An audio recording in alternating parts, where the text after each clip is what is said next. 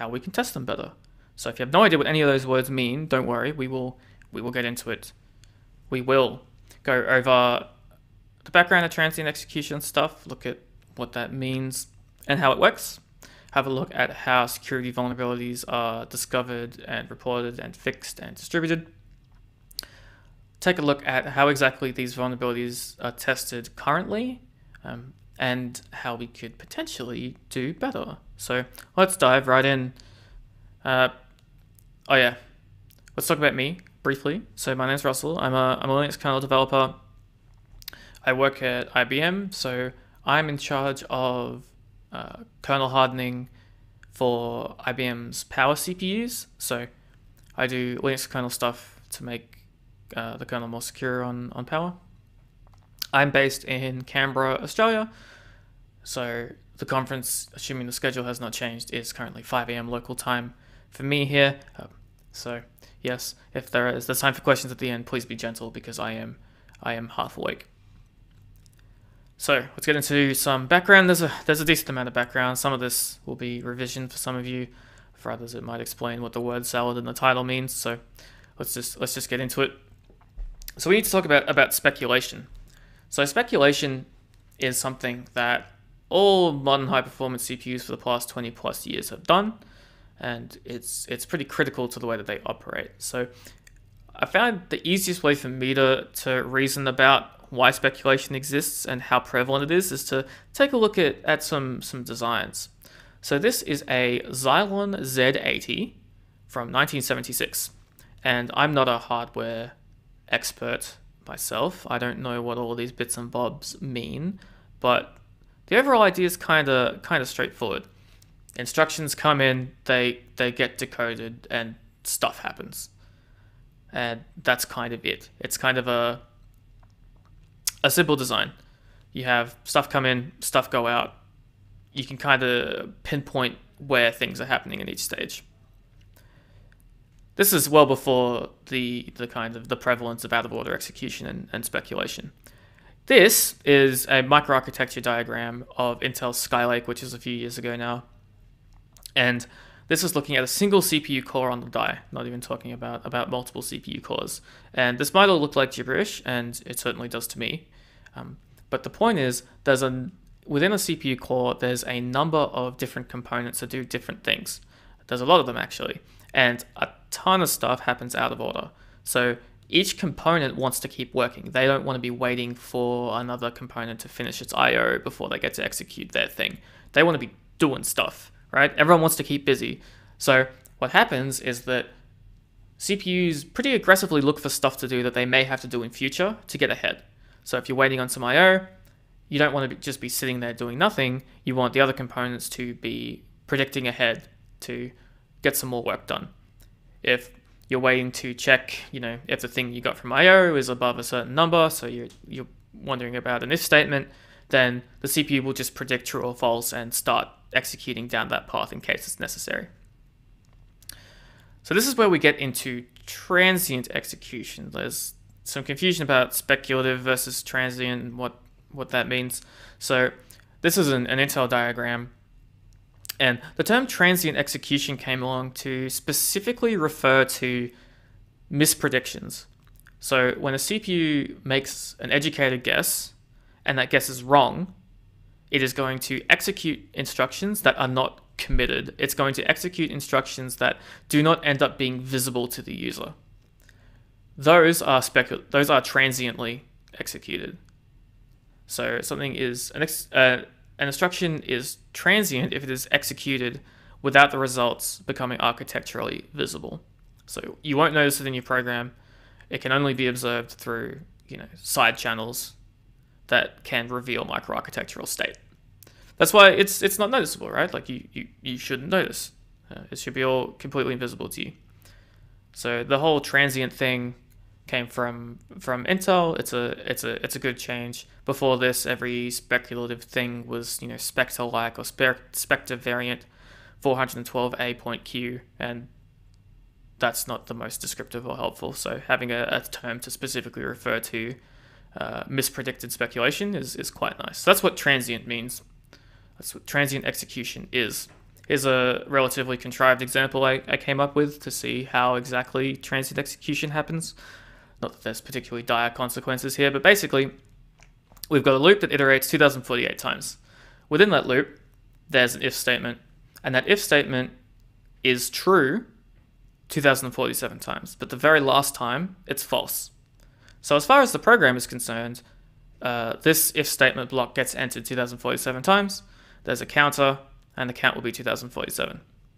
What will happen within the CPU, however, is that the branch predictor will say, well, this if statement's been true 2047 times, it's probably going to be true the next time, we're going to predict it's going to be true. And so the contents at that final iteration will be transiently executed. Maybe, most likely. As far as the user can tell, nothing's happened here, but there are microarchitectural state changes. In this case, there is an out-of-bounds value that is read that will be stored in the level 1 cache as a result of this misprediction. So this is an example of how you can induce CPUs to do transient execution. You can deliberately mistrain them. And it's not just, obviously, the branch predictor. There's a number of different things within CPUs that make educated guesses that you can attempt to bamboozle. So some vulnerabilities over time. I basically just want to highlight that a lot of people have heard of Spectre and Meltdown and not a whole lot else. This is a class of vulnerability, right? These vulnerabilities are the gifts that keep on giving. It's not so much a specific vulnerability as much as these are concepts and methods. So if you think of software, in software, what happens is that there's a line of code with a bug, there's a buffer overflow, whatever it may be, that line gets fixed to no longer do that, you call it a day. These aren't quite so simple because these are concepts that can be broadly applied. And it's hardware. It's based on microarchitectural details of hardware, which can change from generation to generation for no good reason, or for no deliberate reason, I should say. So just a random handful I picked out. The original Spectre Meltdown, there's STL store to load, there's level 1 terminal fault, microarchitectural data sampling, and recently had branch history injection, which was CVE-2022-0001 CVE-2022-0002. So we're not out of the woods. These things keep popping up, and they don't go away as easy as, a simple software fix. Over time, hardware changes, the way that hardware reacts to these things changes, the way that mitigations work changes as there's, special instructions and whatnot. So it's a bigger picture than just, oh yeah, Spectre Meltdown was a thing and now we're fine. We're still not fine. And any singular process still has a lot of issues, essentially. Going between processes, we tend to be pretty good. You'll enter the kernel and exit the kernel, and that's a great place to do a bunch of flushing, a bunch of mitigations. But within the same process, it's very difficult to prevent all speculation because you don't have a nice place for mitigations to be applied. So how do these problems get fixed? Well, hardware revisions, as I kind of alluded to, whether that's a deliberate microarchitecture change to prevent a certain thing from happening, or there are new instructions to say, okay, well, this was mitigated in software by doing this, we're going to make a specific instruction to make that go faster. So that's the kind of thing that happens in hardware revisions. There's also firmware or microcode updates. These are kind of like hardware patches. A lot of stuff you wouldn't expect can actually be changed without changing the silicon, which is just hardware vendor magic, but that's a thing that can happen. Kernel patches are obviously a pretty big one, so most kernel mitigations will tend to be flushing, so you enter the kernel, you exit the kernel, whether that's you take an interrupt, you make a syscall, or you're doing a context switch between processes, the kernel will flush some states so that whatever microarchitectural details could potentially be visible on the other side are gone. So you can't leak information, you can't induce bad behavior, you'll get a clean slate when you come back.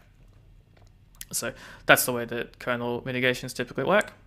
And finally, we have compiler features, which is an area I'm not particularly in touch with, but compilers like Clang and GCC have a number of hardening features for speculative execution. So they will essentially generate code that is less susceptible to these problems. They will generate code that will actually prevent you from speculating out of bounds or jumping to a bad place or what have you. So how these fixes get distributed, and this is where things kind of go out of control. So the matrix here is really, really big. Hardware vendors obviously are in charge of the hardware and also microcode. This sometimes is not just limited to Intel, AMD. The manufacturers of, you buy your server from someone, maybe they're in charge of the way that your microcode of firmware updates are delivered to you. Fixes obviously go upstream, so when there's a vulnerability and there's a kernel patch involved, that will end up in a build on kernel.org, it'll end up in Linus Torvalds Git tree, typically out of band. So these aren't typically, if there's an Intel vulnerability, the patch is typically not going to be sent to Arch x86 and, black shedded 10 revisions. It's going to be sent to security@kernel.org, and it's going to go in out of tree without public review, because at the time that patch is being developed, it's still under embargo. The public disclosure date has not yet been met. So typically you'll see some commits just kind of sneak into the final source tree that weren't public before, and there's some people on Twitter that will point these things out and be like, wonder what this could be, and then a couple of days later you learn about this new vulnerability. So that's how things get out there, and ultimately a lot flows downstream from kernel.org, but not many people actually run their kernels from there. So most of the puzzle falls to distros, and distros control a lot of the puzzle for how these things go out to users. They can be involved in firmware, so things like FWAPT can control how users actually end up consuming these things. Distros often have packages for microcode as well. The kernel, obviously, each distro essentially forks the kernel. They have their own kernel version. Well, they have a number of kernel versions depending on how much they're still maintaining. They have not just the kernel, so they'll have a lot of backports, including functional backports that kind of change the landscape from the upstream stable kernels.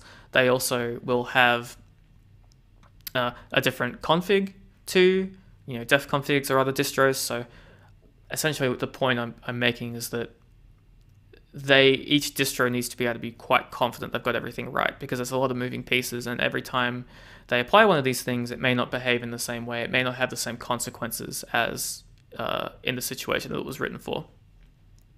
Distros also control toolchains, so whether your Clang or GCC has something in it, or whether that's a default feature or not, can be something that's decided by a distribution. So if you're building something in user space and you want to be mitigated against something or other, your capacity to do that, or to do that conveniently, may depend on the distribution that you are running. Finally, there's backports that go into distro kernels that I wanted to mention, because distro kernels, especially long-term support, enterprisey kind of distro kernels, can be very old. At least the base of them is very old, and if there's been significant change in specific areas, then it can be quite difficult to actually backport security fixes to them. Something like interrupt handlers or whatnot may not be the most change-friendly area of the kernel, and if it's changed significantly in the decade since that kernel version, then it's not exactly the easiest to apply mitigations to it, which can have consequences in how they behave. So you end up in a situation where the matrix is too big. You don't know if your CPU, whatever revision it is of whichever SKU from your vendor you have, what microcode you're running, what distro, what version of that distro, what kernel of that version of that distro, are you vulnerable to whatever exploit? And it's quite hard to get a good answer about that. The most you can kind of get is a trust me bro, typically. But even then, no one can tell you trust me bro, because there is no conglomeration of these different parties to all combine together and say you're good. So it's a tricky question to answer. So let's back up a bit and look at how these vulnerabilities get discovered and reported. So, all right, a researcher finds a problem. You're a security researcher. You're having a great time. You find a problem. You are probably going to test it on your laptop or whatever, wherever you found it. You'll probably round up a few other CPUs from around the joint, test it on ARM, test it on Intel and AMD, see how far you get. Then you disclose it. So you let those parties know, hey, there's a problem that you need to fix. Here's my proof of concept. Here's me explaining it. Let's figure out a way to fix this. The affected parties will coordinate a public disclosure date. So if, let's say, you find a vulnerability in an Intel chip that's going to require patches to Linux, well, that's going to be more than just Intel's involvement. They're probably going to talk to distros, they're probably going to talk to board partners or whatever, depending on the reach, and try and say, okay, let's all work together to make sure we're ready to go for this public disclosure date. Hopefully they do actually fix it by then. That would be nice. And finally, there's a public disclosure. Hopefully the fixes are already out there for people to use, and we can call it a day. So looking a bit more specifically at some of these points and essentially what can go wrong, who gets notified, and is everyone that should know actually in the know? This is a good question, because the issue at this stage is that it's essentially at the discretion of the researcher. If you're someone who is looking at these things for a living, you've been in the space for a while, you have a good understanding of which parties need to know, that doesn't really matter, because there isn't some body dictating who gets an email when there's a problem. It's up to the discretion of the researcher. So if the researcher hasn't dealt with this kind of thing before, they're not aware of how far-reaching it is, they might only reach out to, the one vendor they tested it on. And for some vulnerabilities, that's fine. I mean, if you look at something like Intel, something like Intel SGX, which is a really Intel-specific concept, then maybe that's fine. But for these speculative execution issues, essentially anyone manufacturing a high-performance CPU is potentially affected, and you can't know that they're not unless you ask and point it out.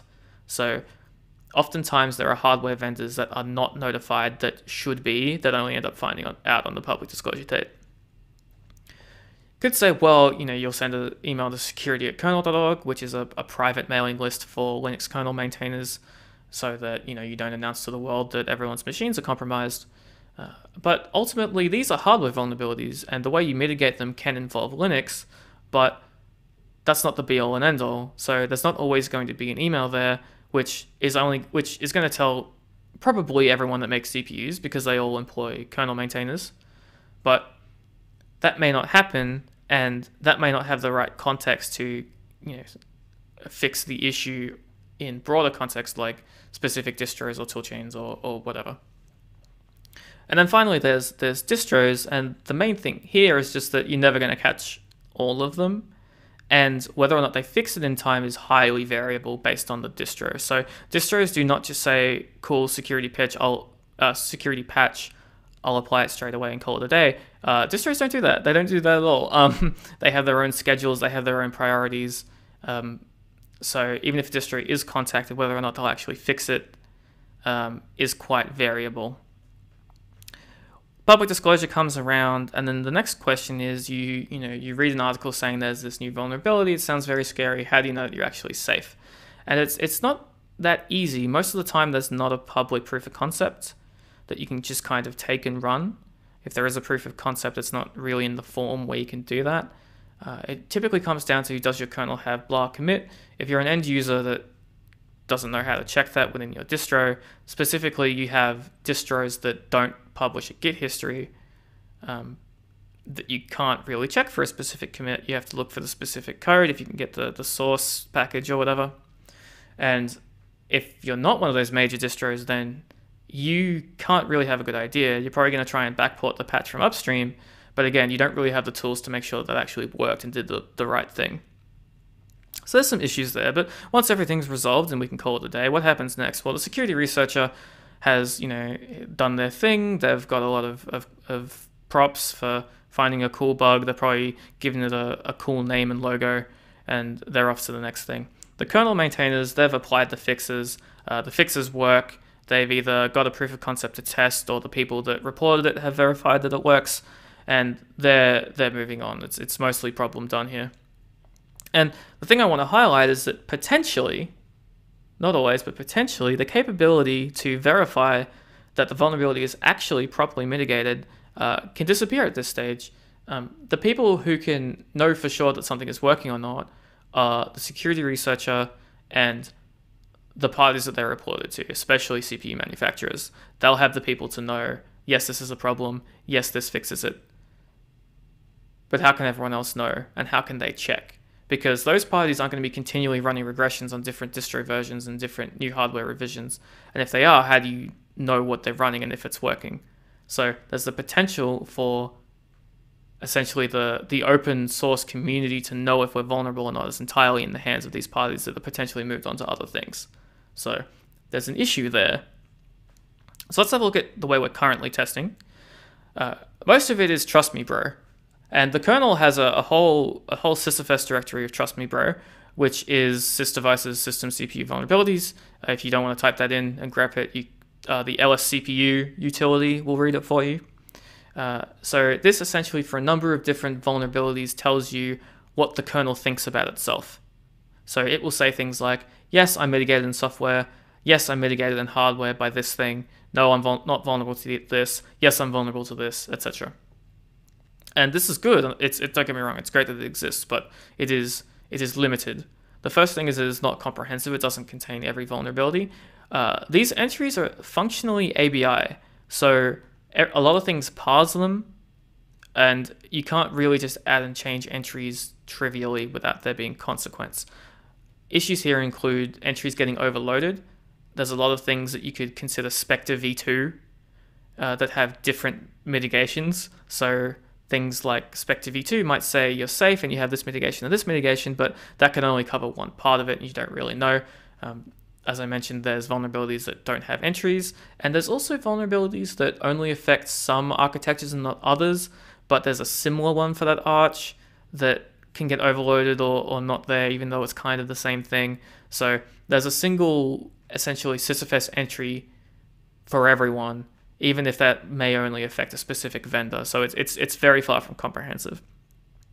I'd say it's not exactly perfectly generated here. It's essentially a maze of, if this flag and this thing on this version, then we can say this, which is fine. That's how code works. But it's far from a proper flowchart handed down by a CPU manufacturer to say this is the specific case in which you need to apply this specific mitigation in the kernel. So there isn't a clear plan. It's kind of just, the people who work on those arches put that in the kernel and hopefully it's good. But potential for new CPUs on older kernels, and then it's misreported, or firmware ships the wrong flag to say what the CPU supports, and now it's wrong, or either it's vulnerable when it says it's not, or it's misreporting that it's vulnerable, etc. So there are potential issues there, and there are things that parse this that you could consider tests. So one great one is Spectre Meltdown Checker, which is an awesome script. It mostly supports Intel, but it'll work on AMD, and it'll also work on ARM. And it'll look at a bunch of things, including sysfs, but also what's in your kernel, what's your kernel version, what microcode are you running, yada yada, to figure out, okay, out of all of these many CVEs, which ones are you potentially vulnerable to? And it'll suggest how to fix them. So very cool.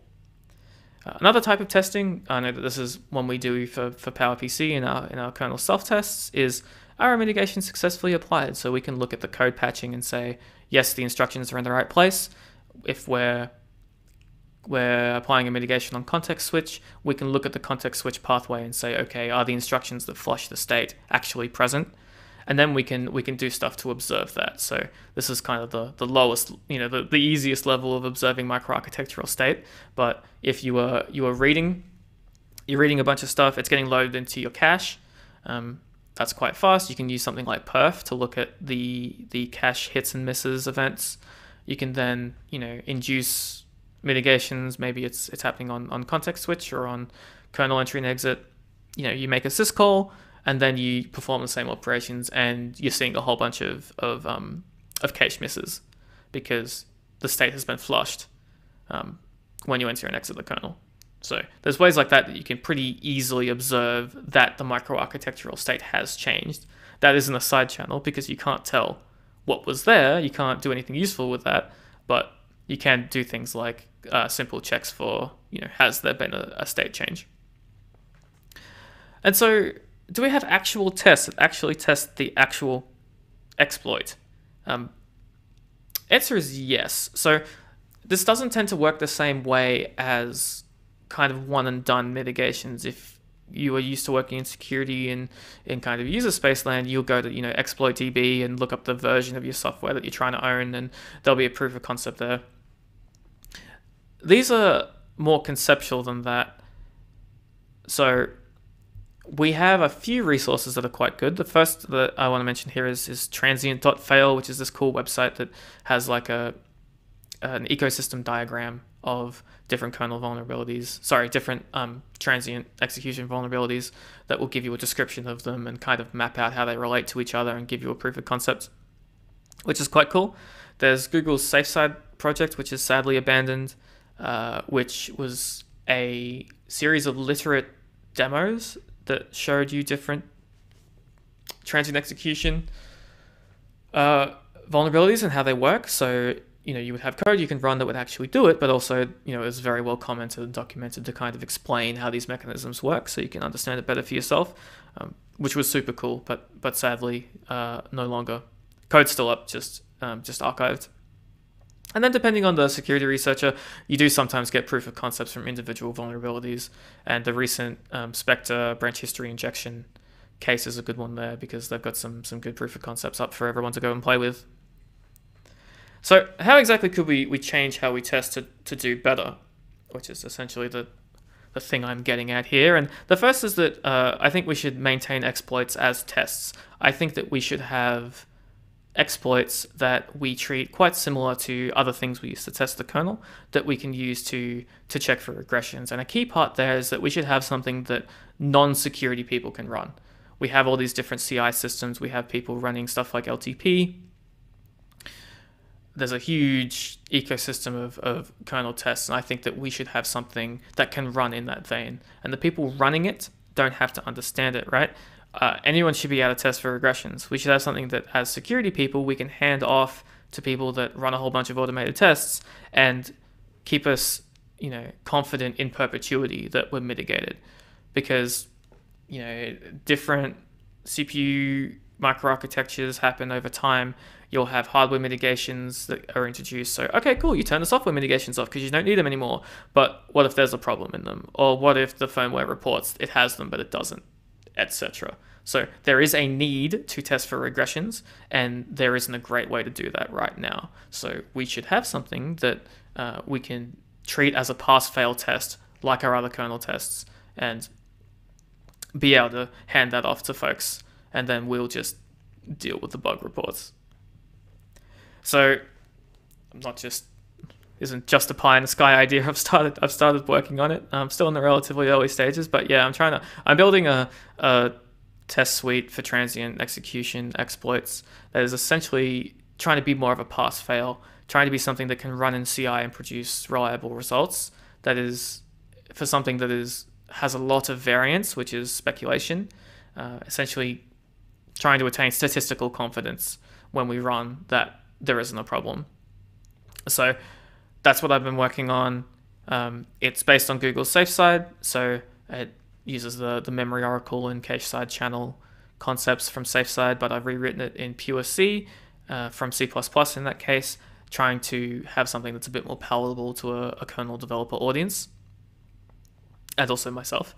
And yeah, the goal is to be something that we can hand off to testers, get integrated into CI systems, and be able to have that same kind of confidence that our kernels are still secure like we can with other things. So that is the goal. I would really love to hear any feedback if there's something like this that already exists. Obviously, I would like to know if there's ways that hardware vendors or distro people are already testing these kind of things that is more in depth than what I've heard of, then I would love to know that. If you have any thoughts or suggestions or concerns in general, I would love to hear it. So that's all I had today. Thanks a lot for coming along. Time permitting, I'm around to answer questions. If not, please reach out. I'm really curious to see what people think about these issues, and very open to comments or suggestions or feedback. So appreciate your time, and I hope you have a great conference. Thanks.